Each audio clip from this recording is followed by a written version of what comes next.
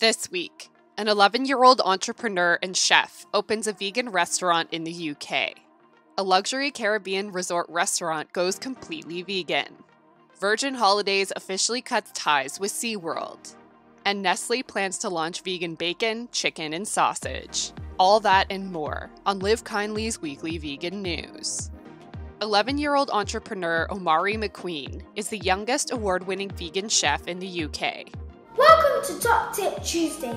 Today I'll be telling you guys about the benefits of courgette. Courgette is also known as zucchini. This summer, he'll open Dipalicious, a plant-based Caribbean pop-up restaurant at Box Park, Croydon. McQueen isn't just a restaurateur. He's the founder and CEO of Dipalicious, a brand that makes dips, juices, and snacks. The young businessman learned how to cook for his mother at age 7 when she fell ill. He soon came across a PETA video and decided to go vegan. He created the first Dipalicious dip for a vegan pizza he made on his YouTube channel. Now the pizza's ready for the oven. My mum is going to put that in for 20 minutes. The Caribbean-flavored dip was a hit with friends and family, which inspired him to launch his own business. He also began saving up for his own restaurant. In addition to running his company and restaurant, McQueen hosts vegan cooking workshops for kids out of his home. He hopes to inspire a passion for plant-based food in other children. The young entrepreneur's accomplishments have already been recognized a number of times. Well done for these awards you've won already. What do you love most about cooking? That people get to taste my food and they say it's delicious. In 2018, he won the True Little Hero Award for being the entrepreneur hero under 12 by Cause for Children Limited. He won the Compassionate Kid Award from PETA for his work helping animals last November.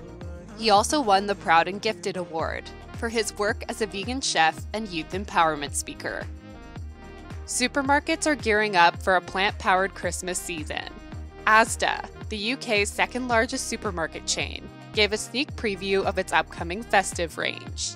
The centerpiece is a vegan Wellington. While traditional Wellingtons consist of filet steak coated in pate, wrapped in Parma ham and puff pastry, ASDA's meatless version features a blend of chickpea, cranberries, and apricots, mixed with spices and cranberry sauce in a golden, dairy-free puff pastry.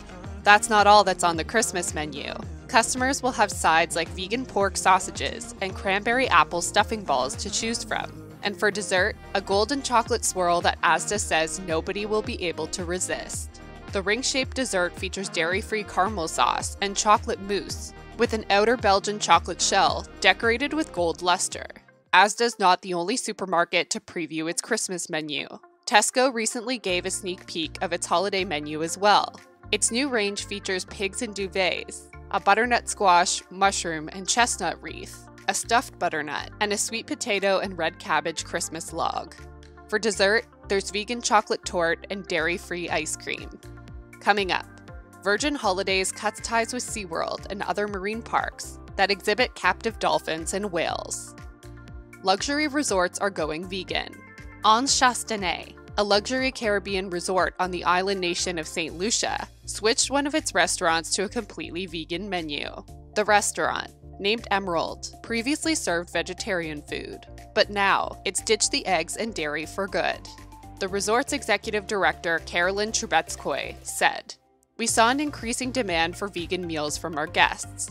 So we thought, why not develop this concept and make it part of our dining experience?" The new menu was developed by James Beard Award-winning chef Alan Susser and the resort's vegan chef Frank Foucher. I've been working with Anse Chastanet for the past 21 years.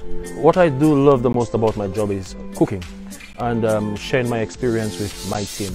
Some of the dishes include breadfruit gnocchi, St. Lucian mango chutney, and crispy cauliflower acras, all of which feature organic produce grown on local farms just 20 minutes away. Guests can also attend on-site farm-to-table cooking classes, using freshly harvested fruits and vegetables.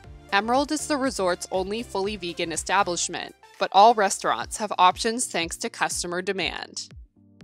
Virgin Holidays is officially done with Seaworld. The Richard Branson-led travel giant will no longer sell tickets to parks featuring captive dolphins and whales, including Seaworld, Discovery Cove, and similar attractions. The move will see more than 20,000 tickets to marine parks being removed from sale annually. A spokesperson for Virgin said the decision is the right thing to do. It's part of Virgin's ongoing effort to stop promoting marine captivity. Over the past year, the company has cut ties with 19 attractions featuring captive dolphins and whales. The 2013 documentary Blackfish revealed the dark side of marine parks.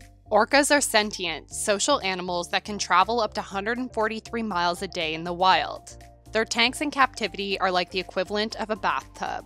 Captive orcas are known to spend their days swimming in circles and exhibit destructive behaviors such as chewing on concrete siding or getting into fights with other whales they don't get along with, but are forced to live in tight quarters with. The average lifespan for orcas is 30 to 40 years old, but the average age of death for Seaworld orcas is 14 years old, according to animal rights group PETA. Today, animal rights groups were quick to point out that some orcas live upwards of 80 years in the wild. PETA tweeted that Kayla never got to swim in the ocean, was forced to move around the country from park to park, and heartbreakingly lost babies over the years, PETA wrote. Recent consumer research by the travel firm revealed that 92% of British travelers would prefer to see animals in the wild. Instead of offering tickets to marine parks, Virgin Holidays plans to refocus its efforts on promoting ethical wild animal attractions, as well as marine conservation. We started to look at what else we could do to build on the great work of the pledge back in 2014, which was to only work with facilities that have whales and dolphins that had committed to not taking any more animals from the wild, which is a really important principle. And it was clear that we wanted to go further. And one of the things we were keen to do was offer our customers the opportunity to watch animals in the wild and really enjoy a richer experience for seeing them in the natural environment. Last year, founder Richard Branson donated $300,000 to build a dolphin sanctuary in Baltimore. Branson's conservation efforts were inspired by films like 2009's The Cove that questions dolphin hunting practices in Japan, and 2006's Shark Water that revealed the horrors of the corrupt shark fin industry. The latter was directed by late Canadian filmmaker Rob Stewart, who died tragically in 2017 in a scuba diving accident while filming Shark Water Extinction. Ever since then, I've either used myself, my blog, my social media to get out there and campaign against issues around the world that I think are wrong and which are going to affect species adversely. American airline giant United Airlines also announced it would cut ties with Seaworld, dropping all recommendations from its website over animal cruelty claims at the marine park. Coming up, the vegan meat market is set to be worth a staggering $85 billion by 2030. Nestlé, the world's largest food group, is taking on the meat industry. The food giant plans to make vegan bacon, chicken, and sausage to keep up with the public's changing meat preferences. CEO Mark Schneider said that giving consumers what they want will be an ongoing trend. And what do they want? Plants. People around the world are ditching animal products for the good of the planet, their health, and animal welfare, and opting for vegan protein and dairy-free products. A recent survey of the US showed that 114 million are cutting back on animal products this year for health reasons. Nestlé launched the realistic Incredible Burger in Europe earlier this year, which is already on the menu of McDonald's in Germany. It will launch a similar burger stateside called the Awesome Burger under its Sweet Earth brand. Wayne England, Nestlé's head of food business, said the rising interest in veganism isn't a passing trend, but is here to stay. The global vegan meat market could be worth $85 billion by 2030. A recent report by multinational investment bank UBS Group AG revealed that the category is set to skyrocket. Previous analyses predicted that the plant-based protein market may be worth $41 billion in the next decade. Vegan meat has become increasingly mainstream over the past year. Southern California's Beyond Meat launched one of the most successful first-day IPOs in nearly 2 decades. We can go forward and enable consumers to eat what they love. That allows us to do that in a way that's protective of their family and their health, protective of the climate, protective of natural resources, and ultimately of animal welfare. And its best-selling Beyond Burger is available at an ever-increasing list of national restaurant chains. Mock meat was an almost comical fad 20 years ago, said Wayne Gordon. a senior Asia-Pacific strategist at UBS Global Wealth Management. It's no laughing matter today, given the industry's meteoric rise in recent years. That's it for today. How do you feel about Nestlé making vegan meat? Let us know in the comments. Remember to subscribe and hit the notification bell.